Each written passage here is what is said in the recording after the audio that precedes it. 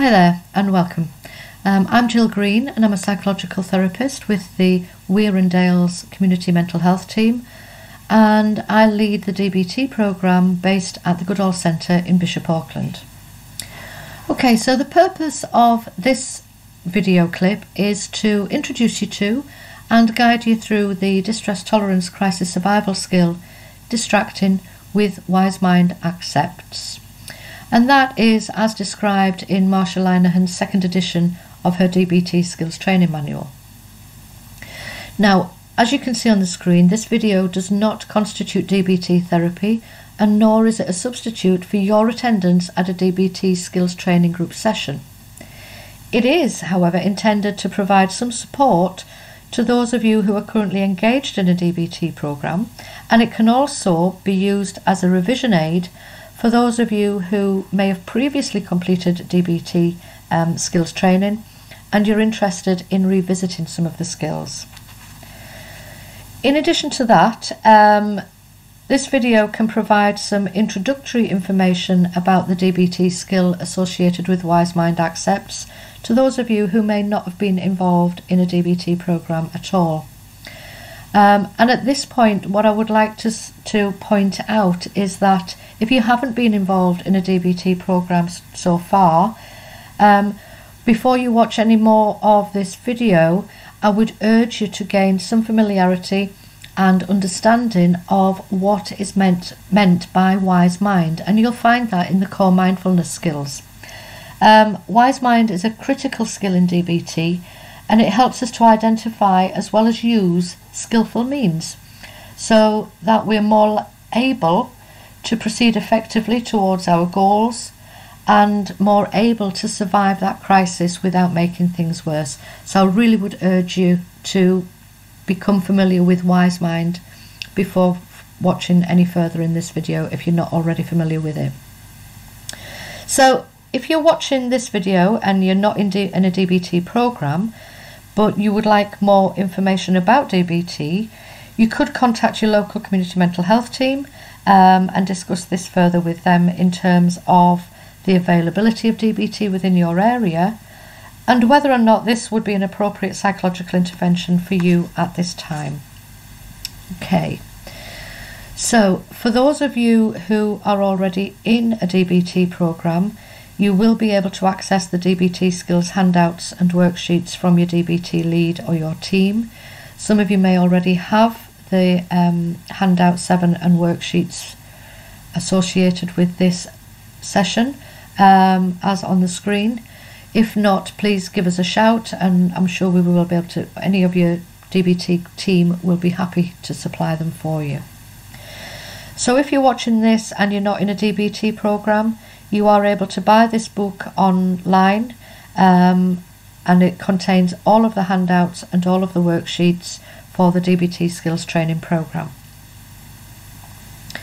Okay, so before we go any further, let me just give you an overview of crisis survival and distraction and what we mean by that.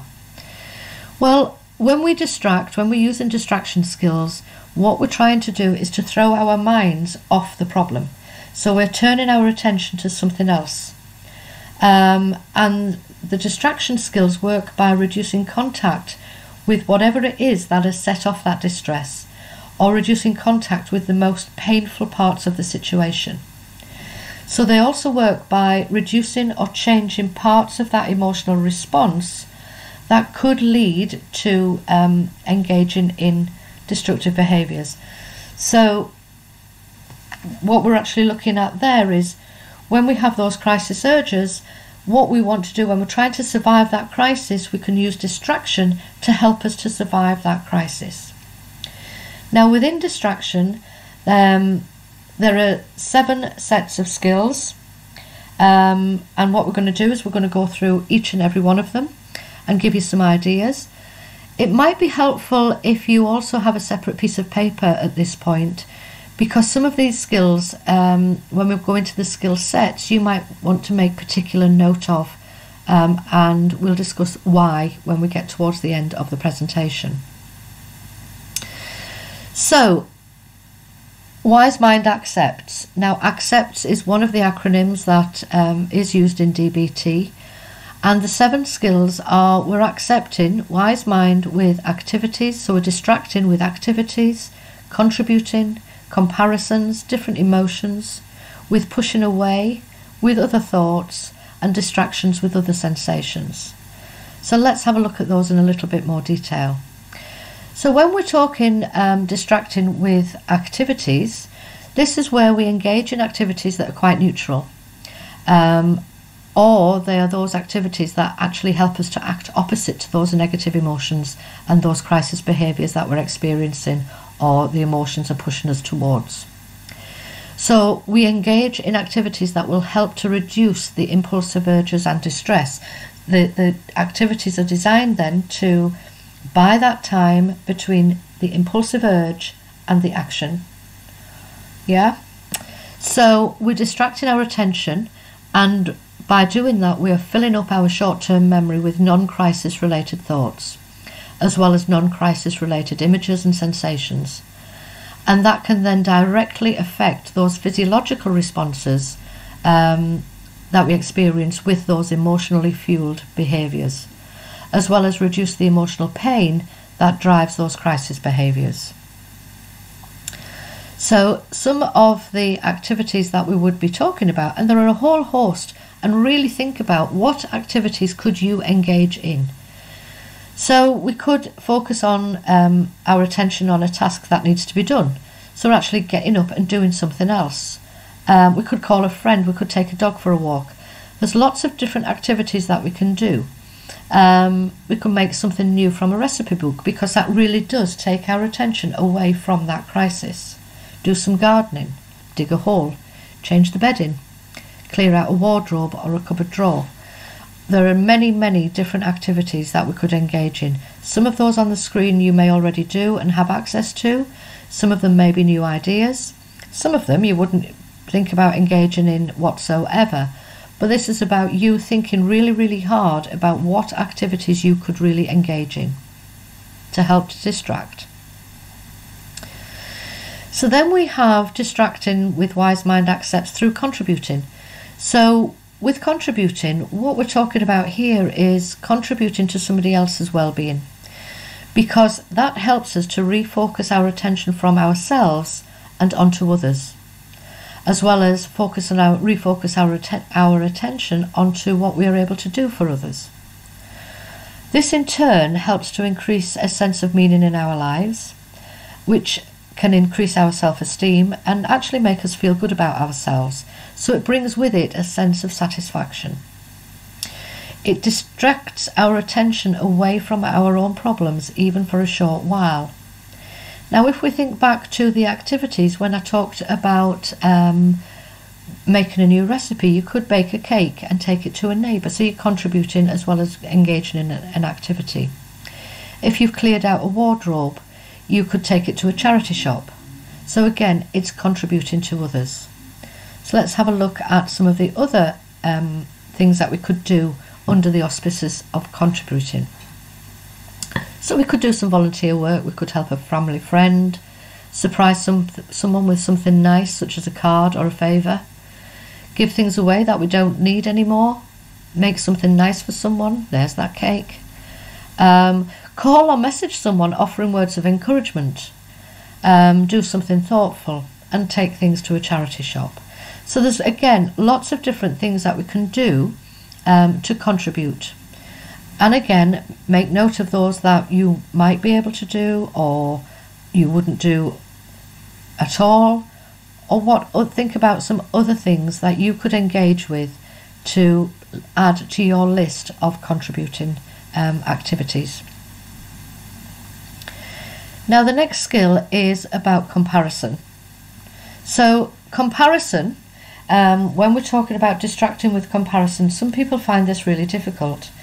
But comparisons help us to refocus our attention away from ourselves to others and their situations. So again, this can sometimes be a very difficult skill to take on board, because sometimes when we're comparing ourselves to others and their situations, it can actually lead to more negative behaviours, but we want to turn that round into the positives. In addition, we can also compare ourselves to ourselves. So we can compare how we are feeling right now, or how we are coping right now, in comparison to previous difficult times. So, you know, previously you might have felt a lot worse than what you feel right now. So there's that comparison. Sometimes we would compare ourselves dealing with a particular situation right now as opposed to how we would have dealt with it in the past. So we're looking at that in much more detail. So here's some more ideas about how we use comparison. So we compare how we're feeling now to a time when we felt different.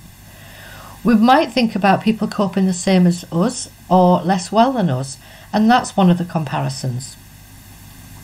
Now, what we tend to find in our skills training group, because in the groups we have people at different stages of skills training, those that are joining the group as novices in many ways, as new learners, often gain additional experience from those who of using the skills, from those who have been in skills training longer than them. And what tends to happen sometimes is that that person who's been in the group longer instills hope in those that are just starting out. So we'll often hear group members say, I really want to be like you when I get to that stage of this skills training. So there's that comparison straight away. So it often can work to instill hope. So comparisons is about comparing ourselves to those who may be less fortunate than us, and these are the ones that are a little bit more difficult for people to actually engage with. We can watch reality shows about others people's troubles, or soaps. Soaps are very good, and they make us feel that, you know, although we feel as if things are absolutely awful and dire for us at the moment, other people are in difficult situations and we are not as bad as that. So comparisons is often a difficult skill to work with, but if you can do it, it can be a really helpful and beneficial distraction strategy. So another distraction strategy is to accept with different emotions. So what we would do, we would engage in activities that help us generate different emotions, that help us to distract from the current situation and the levels of distress of the current emotions.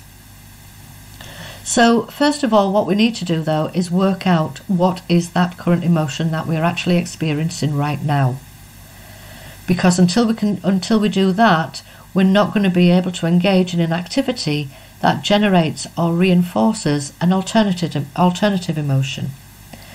So really think about what that emotion actually is that we're wanting to move away from. So how do we do it? We would do things like, the activities would include things like reading books that would generate different emotions. So you know, that concentration, we can sometimes really get into the characters of that book. We could watch a comedy show or a comedy video. A favourite of mine is, you know, go around a supermarket or go around a shop and read some funny birthday cards. We don't have to buy them, we just need to read them to help us to change that emotion. We could listen to some lively or listen to some soothing music, whichever emotion we're trying to move away from. We could watch a scary movie. And one of the best therapies is to have a laugh with some friends. Now that could be over the telephone or that could be in person. So there are lots of activities, and again, think about what different activities you could engage in to distract using a different emotion. So what is that different emotion that we're looking for? A further skill is distracting with wise mind accepts through pushing away. So pushing away, by pushing away we mean we're pushing away from painful situations, and this can either be done physically by either leaving the situation or by in our imagination, whereby we block it in our mind. Now when we leave the situation physically, this breaks the actual contact with the emotional cues. When we block it, This is all about making that conscious effort to obstruct the thoughts and the images and the urges associated with those negative emotions and urges towards destructive behaviours. Now, blocking shouldn't be generally the first technique that we would try, but it can be useful in an emergency, as with all of the crisis survival skills. We need to make sure that we take care not to overuse this one, because blocking is very easy to access and very easy to overuse, so we really do need to be aware of that. So what sort of activities do we engage in to work with pushing away? Well, like I've said, we push away by physically leaving the situation or leaving it mentally. Some people build an imaginary wall between yourself and the situation. We could put ourselves in an imaginary room that takes us away from that situation. Sometimes if we notice ourselves ruminating over those thoughts and over those emotions, we can actually shout out no, so that we're actually stopping it and we're making that conscious effort to push that away. Another one, when there's painful memories or distressing thoughts and emotions, is to put that pain in a box. Now, sometimes I will say, you know what, just put that pain in a box, and what I want you to do is tape it up and put it on a shelf, or better still, in a loft, out of the way. So we're actually pushing it away and it's out of the way. Okay. We can also distract using other thoughts. So when we distract using other thoughts, again, this is where, if we think back to the beginning, we're filling up our short-term memory so that the thoughts that are activated with the negative emotion don't continue to reactivate that emotion. So distracting with other thoughts actually shifts our attention away from the negative emotions, the related thoughts and the related urges.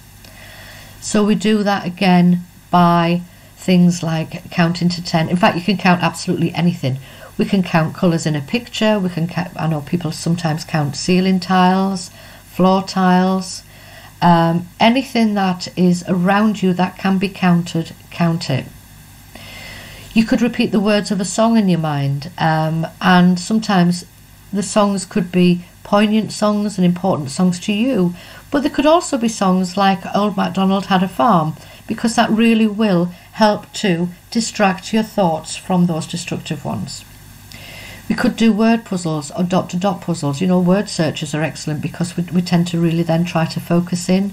And dot-to-dot puzzles, I don't know about you, but when I'm doing a dot-to-dot, I'm trying to work out what is the picture going to be, what picture is going to emerge from this page. And then finally, again, we can distract using thoughts by watching TV and watching things on TV, which again could be comedy shows or something that really takes our attention away from the distress that we're feeling right now. And finally, the distraction technique of the S in Wise Mind Accepts is with other sensations. Now, what we want here is we want intense, different sensations, because they are the ones that shift our attention away from the emotional distress and associated crisis urges. And you may have come across some of these within the tip skill. So we can use some of the 5 senses for this, particularly those associated with touch and taste, hearing as well as smell. I'm not so sure how intense we can be with visual things, but you know, give it a go. If you can find something where you can use your vision to be to change those intense sensations, then I would really love to hear what sort of things you would engage in. So the activities that we could engage in here when we're looking at the sensations are things like holding ice in your hand or in your mouth. But please cover that ice with something so that you don't burn yourself, because that's the last thing we want. We don't want you to burn yourself with ice. We don't want it sticking to your skin. When we're working with hearing, we could listen to loud music. We could squeeze a rubber ball really, really hard. Things like standing in the rain or in the snow is another way of using those sensations. Taking a hot or a cold shower can change those sensations. And when we're looking at smell, what we want to be doing is smelling something that's quite pungent. So things like smelling salts or albasol, so that you get a good smell and a quick smell of that. Okay. Now, I mentioned earlier that it might be helpful to have a piece of paper where you can write down some of the things that you think would be really, really useful. What we do within the group is we have what we call distraction boxes, and we encourage you to have a box that you can put things in that you can actually pick up and go with those activities. Now, the activities, you know, sometimes we can put physical things in there, so we could put that rubber ball in there, we could put a bottle of Albasol in there and things like that. Now, when we're looking at activities, it's very difficult to put hang out the washing in there, and sometimes we have a little box within a box, and that might have pieces of paper or pieces of card that actually set activities for you to do when you're feeling in that crisis situation and you don't know whether you're coming or going and you don't know what to do next. So what you would do is pick out a piece of paper within that box, and it might say clean out a cupboard, or it might say empty a drawer, or it might say lie on the floor with your legs against the wall. So it's different things for different people. So I really would encourage you to work with thinking about what activities, what things can you put in that box that can help you access those accept skills quickly. Yeah? So work on that with other people, work on it with family members, and just think about what could go in that box, because sometimes just looking at that box will give you an idea of what you could do. And when we get to that skills overload point, those boxes are really, really helpful in helping us to survive those crisis situations using your wise mind accept skills without making things worse. Okay, so what we need to do here really with this skill, as with all of the other skills, is to practice that skill.